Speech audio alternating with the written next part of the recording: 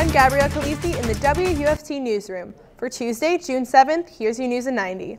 While residents along Florida's Gulf Coast may not have had much to worry about from Tropical Storm Colin, it was a different story for fishermen. Red snapper season lasts only 9 days. Fishermen say the tropical storm has cost them a third of their fishing time.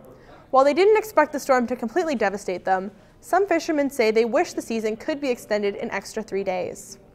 NBC and other networks have declared Hillary Clinton the presumptive Democratic nominee and the first woman to win enough delegates to represent a major party in the race for president.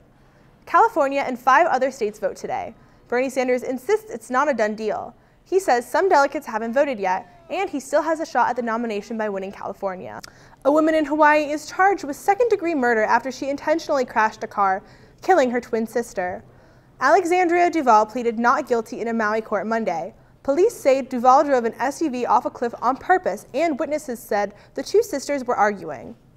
Documents show the driver didn't attempt to brake before the crash. Secretary of State John Kerry expressed concerns today about Beijing's new law regulating the activities of foreign non-government organizations in China. China's legislative body passed the new law in late April, subjecting foreign non-profits to close police supervision. Kerry said the organizations need to be free to enhance relations between the countries.